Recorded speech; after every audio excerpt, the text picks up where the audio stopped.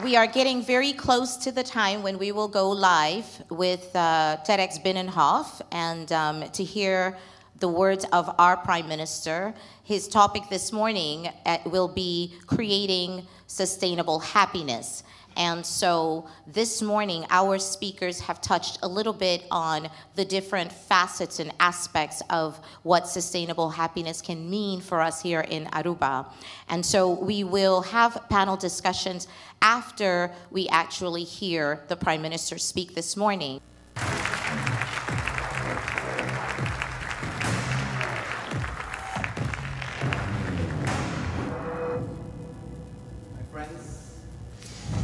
Today, our hearts were moved by the brilliance of the mind and by the dedication of these great speakers, these great persons, because it's not only intelligence, but you also have to have the soul to decide to dedicate such brilliance towards the benefit of mankind. So,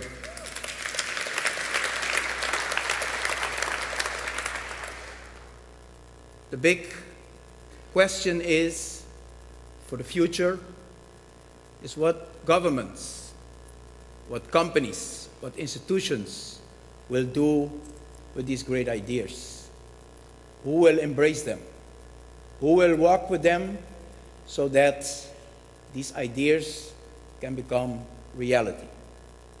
It's that what I would like to share with you, that we are doing on this very small island with people like I've shared today during a whole session of thinking and collaborating on the future of mankind. Aruba has in its vegetation an important symbol of sustainability. We are a very dry island. Almost nothing grows in Aruba. But within this arid soil, we have a very special tree. We call it the divi tree, although most will discuss on the different names it has. But for today, we call it the divi tree. The divi tree teaches us an important lesson of life and survival. It is a tree that, although it has to live in all this drought, survives and flourishes. It survives and flourishes because it works with the forces of nature. And for us, that is the example, and that is the message that we should take along in all our decisions when we have to set priorities as a country, as a company, as an institution. Aruba is an island that knew a development that was, in the beginning of the 80s, very slow. We had a refinery, and we had a small tourism industry. Middle in the 80s, suddenly, the oil refinery of Aruba closed. We lost, suddenly, 50% of government income. We had a staggering unemployment of 35%. Political leaders at that time came up with a rescue plan. They decided that in the tourism industry, there was an untapped potential for Aruba to recover from this crisis. So they set out a plan to double up the hotel rooms in Aruba, create jobs, and spur the economy. They were very successful, as you can see from the picture left and right. We went from 2,000 hotel rooms to more than 8,000 hotel rooms in the last 25 years. We went from 200,000 tourists to 1.5 million tourists. Our GDP growth reached a staggering amount of $2.9 billion compared with $400 million when we started. And it was indeed an amazing development. Our island's population grew from 60,000 to 105,000 as it is today. However, it is important that after 25 years of an island development, with any country's development, that you take stock. Take your social, economic models, as well as your political models, and put them in the bright light of a new day, and examine them and ask critical questions. Does it really serve the next generation? Can it be changed? Can we improve on the model so that it will be better for the next generation? And that's exactly what my generation, what I did, examine the growth model of Aruba. And I came to the same conclusion as a very important political leader in the 60s came in the United States, Robert F. Kennedy. It was not popular, I believe, in the 60s when capitalism was really kind of the answer to everything, in the United States for sure, to have a statement that says that GDP doesn't say the whole story of our society. It doesn't talk about the quality of the education of our children. It doesn't say nothing about the health of our families and their marriages, about the richness of our poem, of our wit or of our intellect. It doesn't say anything about the level of our public debates or the integrity of our public officials. It says a lot, except for what really makes life worthwhile. And we came to the conclusion that although we had reached these staggering numbers in GDP, that it was not translated into a well-being for every citizen in Aruba. Important economic growth naturally is important for every country, but it needs to be translated in a better quality of life for all the citizens living in that country. And we came to the conclusion that yes, we have five-star hotels, but we would like to have five-star schools for the education of our children. We would like to have five-star elderly homes. We would like to have five-star neighborhoods. We would like to have a five-star quality of life also for the citizen of our country. And based upon this reflection, we sat together in Aruba and we introduced the first Dutch solution, the political one, Social Dialoog, Poldermodel. All the employees' organizations were invited. The employers' organizations were invited to sit with government leaders, and we discussed the future of Aruba for the next 25, 50 years. And we came to the conclusion that we wanted sustainable prosperity. We wanted to have an economic model where also the progress and growth will be connected to well-being and happiness of our citizens. And in doing so, we determined what we have to do to guarantee that. And in Aruba, it was very clear. We had deteriorating cities, neighborhoods, and schools. We were losing the social cohesion that was so important to bring and hold a country together. So we set out a Bo Aruba plan, your Aruba plan, to renovate our cities, our landmarks, everything that what makes an island as Aruba beautiful. Our neighborhoods, we brought lights where there were no lights. We brought pavement where there were no pavement. Our Bo Barrio program, our neighborhood program, your neighborhood program, to build citizenship, to build social cohesion, get people together, believing in the future of the island and caring about their neighbors. And in all this projection towards the future, sustainability has also an important part in alternative energy. And we designed a plan to make Aruba totally sustainable by 2020. We were embraced by important partners, such as Carbon War Room of Richard Branson. And we started working on introduction of alternative energy and sustainable energy in Aruba.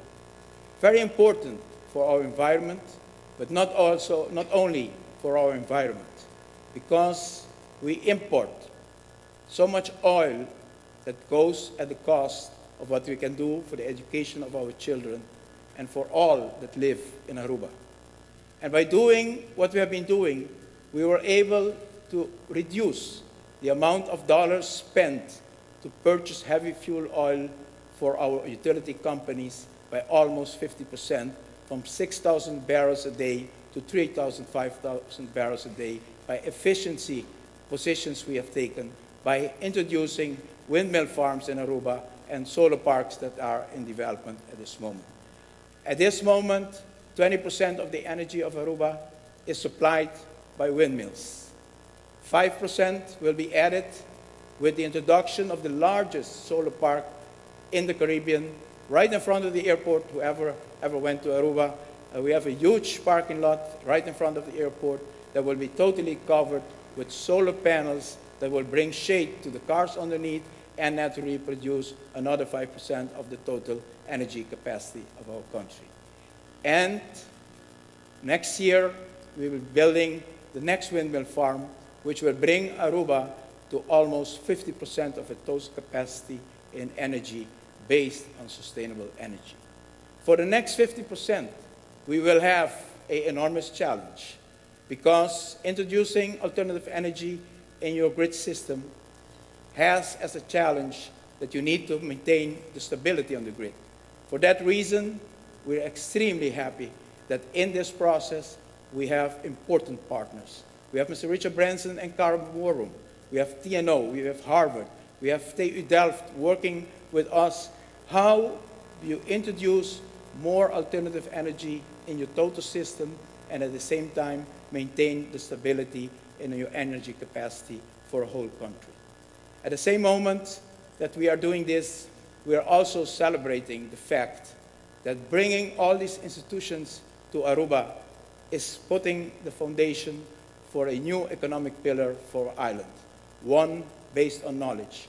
Together with TNO and the other institutions already in Aruba, all the knowledge we are acquiring, all the policies that we are implementing are forming the basis for a new economic pillar where we'll be exporting this knowledge to the other areas in the world that are also interested to walk the same path as we are walking at this moment. We are very encouraged by the fact that being embraced not only by out of the kingdom institutions such as Carbon War Room, but also institutions within the kingdom that bring these important solutions for global challenges. And lately, we have been working very closely with Mr. Wibo Ockels on the project of bringing the education of green to schools. And I definitely know I have a singer that will bring to Aruba to encourage and inspire our kids to think green for the future of Aruba.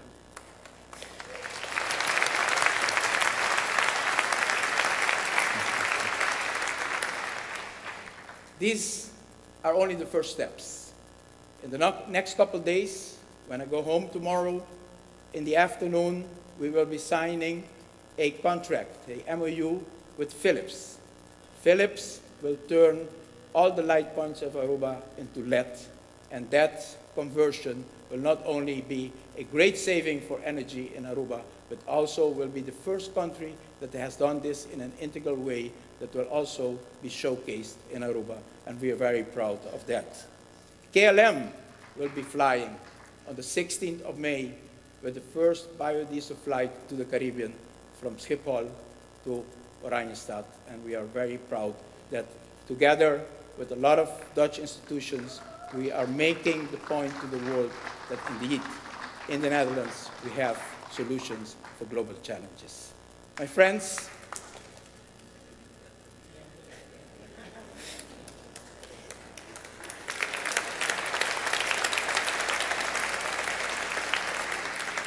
that boy with the krullenbol, as they say in Dutch, with the curly hair, that is me. I'm sitting on the lap of my late father. Not many months after this picture was taken, he passed away. He was the most famous and loved political leader at that time. He was 10 years the opposition leader in Aruba. He won the election, and on the 1st of July, 1967, he formed his government. And on the 13th of July, 12 days after that, he suddenly passed away. He left behind a widow and 8 children. And my father was a politician that dedicated his life to serving his people. So he didn't leave us with much other than a great heritage of serving community. And my mother had it difficult. The community of Aruba came together. They purchased a house for us. In the neighborhood where I went to live, everyone knew about the widow and the 8 children. So the teacher, 3 houses further, gave free lessons to me after school. The boys next door, they were my friends from richer parents. When they bought sneakers for my friends, their mother would also buy sneakers for me. The headmaster of the school, when I left home to go to school, but did not arrive, as you could understand what I mean, he would call home and see what happened with me. That is the type of community I was raised in. And it's for that reason I believe I'm standing here. Because the choices that have to be made for a sustainable society, not only ecologically in the area of sustainable energy, but also socio-economically, is very important. And political leaders have to have the heart, have to have the soul to look at these great talents that presented ideas today that can save the earth, save the planet, save kids, save the future of humanity, and embrace them. And I would like you all to spread that word so we embrace these great ideas and these great innovators. Thank you very much.